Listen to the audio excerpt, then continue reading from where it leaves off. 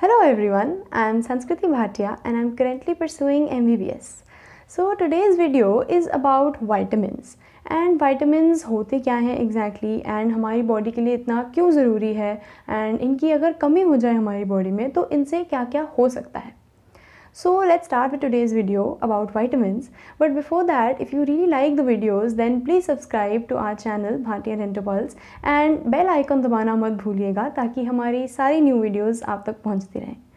So talking about vitamins. So vitamins होते क्या हैं? Vitamins are micronutrients which are required in very little amounts by your body and perform a variety of important functions. अब इनको micronutrients इसलिए कहते हैं क्योंकि ये बहुत कम अमाउंट में रिक्वायर्ड होते हैं हमारी बॉडी में. अब इसका ये मतलब नहीं कि ये कम अमाउंट में रिक्वायर्ड है तो ये ज़रूरी नहीं है. ये बहुत ज़्यादा इंपॉर्टेंट है हमारी बॉडी में. इससे कंफ्यूज मत होइए कि ये छोटे से कम अमाउंट में रिक्वायर्ड है तो ये ज़रूरी नहीं है. They perform a variety of important functions in our body and इनको हमारी डाइट में इंक्लूड करना बहुत ज़रूरी होता है. सो ब्रॉडली हम वाइटामिन्स को दो टाइप्स में क्लासीफाई करते हैं. That is the fat soluble vitamins and water soluble vitamins. Fat soluble मतलब जो हमारे फैट्स में और हमारी बॉडी टिश्यूज़ के अंदर स्टोर हो सकते हैं. ये 4 वाइटामिन्स होते हैं, vitamins A, D, E and के. ये हमारी बॉडी में स्टोर हो सकते हैं तो इसलिए इनके सप्लीमेंट्स भी हमें ध्यान से लेने चाहिए क्योंकि अगर हम ऐसे ही बिना पूछे इनके सप्लीमेंट्स लेने शुरू कर देंगे तो इनसे टॉक्सिसिटी हो सकती है बिकॉज ये एक्सेस अमाउंट्स में हमारी बॉडी में स्टोर हो जाते हैं. तो इसलिए इनकी डेफिशिएंसी भी थोड़ी रेयर होती है as compare to the water soluble vitamins क्योंकि ये अगेन एक्सेस अमाउंट में स्टोर हो जाते हैं हमारी बॉडी में. और जो दूसरी कैटेगरी है that is the water soluble vitamins, उसके अंदर हमारे 2 आते हैं, that is vitamin B complex and vitamin C. अब इनकी ये खास बात होती है कि ये हमारी बॉडी में स्टोर नहीं हो सकते, मतलब इन्हें हमें डाइट में रोज़ लेना पड़ेगा और जितना भी हम लेते हैं उसमें से जितना बॉडी को चाहिए वो यूज़ करके बाकी अमाउंट हमारी किडनीज़ बाहर निकाल देती हैं. तो ये बहुत ज़रूरी है कि इन्हें हम रोज़ अपनी डाइट में इंक्लूड करें बिकॉज इसके लिए हमारी बॉडी के पास कोई स्टोर हाउस नहीं है. तो इसीलिए इसकी टॉक्सिसिटी भी इतनी कॉमन नहीं है. अगर हम इसके सप्लीमेंट्स भी लेते हैं इतने तो इसकी टॉक्सिसिटी इतनी आसानी से नहीं होती बिकॉज एक्सेस अमाउंट तो एनीवे हमारी बॉडी बाहर निकाल देती है. तो ये मेन फीचर्स है कि वाटर सॉल्युबल और फैट सॉल्युबल वाइटामिन्स कौन कौन से होते हैं. अब बात करते हैं इंडिविजुअल वाइटामिन्स की कि ये किस किस में पाए जाते हैं और इनको अगर हम ना लें तो उससे क्या हो सकता है. जैसे सबसे पहले हमारा है वाइटामिन ए. वाइटामिन ए हमारी विजन के लिए बहुत इंपॉर्टेंट है, दैट इज़ हमारी आई साइट के लिए. एंड दूसरा है कि हमारे ये सेल्स को हेल्दी रखता है और उन्हें किसी भी डिजीज़ से बचाता है. हमारे इम्यून सिस्टम को प्रोटेक्ट करके रखता है which helps to prevent infections. But इसका most important function is to help in your vision.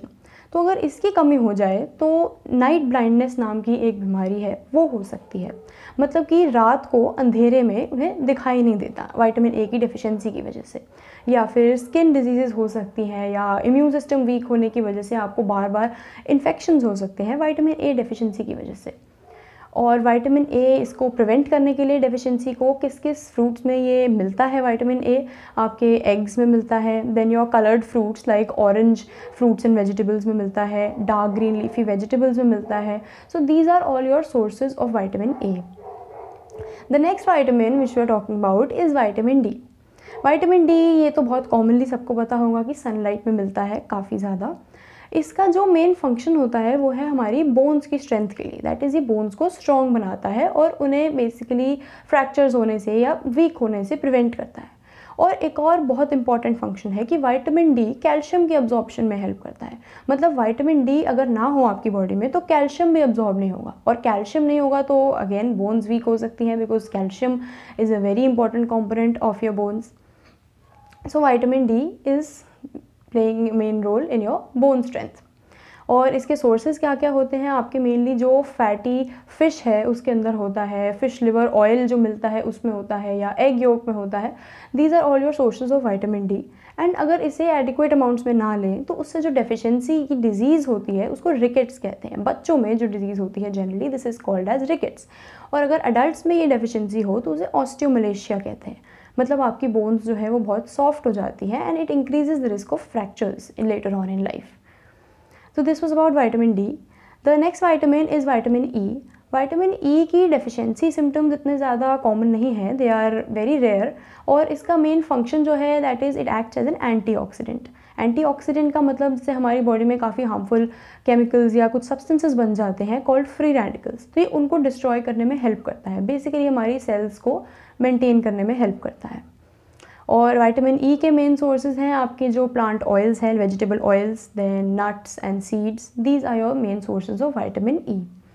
And the last vitamin in the fat soluble vitamin is vitamin के। विटामिन के का फंक्शन आपकी blood clotting के अंदर आता है, दैट इज़ जब आपको कोई चोट लगती है, जो ब्लड निकलता है उसकी क्लॉटिंग में हेल्प करता है। तो इसकी डेफिशिएंसी हो जाए तो ब्लड आपका क्लॉट नहीं करेगा, बहुत टाइम तक ब्लीड करता रहेगा अगर आपको कहीं चोट लग जाती है तो। विटामिन के मेन सोर्सेज होते हैं dark green leafy vegetables like cabbage, spinach and broccolis, so these are the sources of vitamin के। ये हमने चारों विटामिन फैट सॉल्युबल वाले बात की। अब बचे वाटर सॉल्युबल। वाटर सॉल्युबल में B complex and C. Vitamin C का भी एक मेजर फंक्शन होता है एज एन एंटीऑक्सीडेंट, जैसे विटामिन ई का था। और दूसरा होता है कि ये आपकी गम्स को स्ट्रॉन्ग रखता है, मेंटेन करके रखता है। देन आपकी स्किन की मेंटेनेंस में इंपॉर्टेंट होता है, एंड आपकी जॉइंट्स एंड सारे कनेक्टिव टिश्यूज़ उस सब में इंपॉर्टेंट होता है। और इसकी अगर डेफिशिएंसी हो जाए तो उससे एक डिजीज़ होती है that is called as scurvy. उसमें आपके गम्स वीक हो जाते हैं, बेसिकली गम से ब्लीडिंग होनी शुरू हो जाती है। देन आपकी वूंड हीलिंग ज़्यादा लंबे टाइम तक होती नहीं है। देन स्किन डिजीज़ का भी रिस्क रहता है इसकी डेफिशिएंसी में। और इसको अवॉइड करने के लिए विटामिन सी को हम कहाँ से ले सकते हैं, mainly in the citrus fruits, that is आपका oranges, Kiwis, Lyme's and some is also present in your capsicums. All of these are sources of vitamin C. The next is vitamin B complex. अब B complex के अंदर it's a set of 8 vitamins, के अंदर 8 vitamins आते हैं। इसके functions बहुत सारे हैं, it's like a lot of varied functions, जो कि एक फंक्शन नहीं है जो कि बताया जाए, it has a lot of functions. ये आपकी बॉडी के ऑलमोस्ट हर सिस्टम को अफेक्ट करता है। सो आप सोच सकते हैं बी कॉम्प्लेक्स कितना इंपॉर्टेंट होगा। एंड स्पेसिफिकली जो B12 है, दैट इज़ विटामिन B12, उसकी कमी अक्सर वेजिटेरियंस में ज़्यादा रहती है, क्योंकि इसके सोर्सेज मेनली एनिमल सोर्सेज होते हैं, दैट इज़ योर फिश और मीट एंड एग्स। तो वेजिटेरियंस में बहुत कॉमनली विटामिन B12 की डेफिशिएंसी रहती है। So this was about all the vitamins in very brief amount, obviously क्योंकि इतना डिटेल्स में विटामिन्स है तो एक वीडियो में तो कवर नहीं हो सकता। So all of this was a gist कि आपको विटामिन्स अपनी डाइट में क्यों इंक्लूड करने चाहिए एंड इनकी कमी हो जाए तो उससे क्या होता है।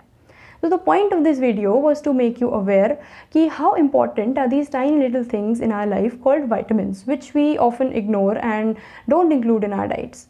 So isn't it better कि अब हमें नेचुरल सोर्सेज से इतने सारे फूड्स हैं, फ्रूट्स एंड वेजिटेबल्स, जिसमें विटामिन्स मिल रहे हैं, हम उन्हें अपनी डाइट में इंक्लूड कर लें ताकि बाद में हमें सप्लीमेंट्स पे डिपेंड ना होना पड़े। So I think it's very wise that you should all include all these vitamins in your diet and eat a balanced diet every day, ताकि आपको बाद में कोई इनकी कमी से डिजीज़ ना हो एंड आपको सप्लीमेंट्स पे डिपेंड ना करना पड़े।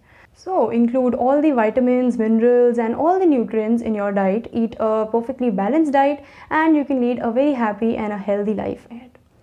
So that is the end of this video and that's about it. I hope you liked it, and if you did then please share with your friends and subscribe to our channel Bhatia Dentopulse. Thank you so much for watching.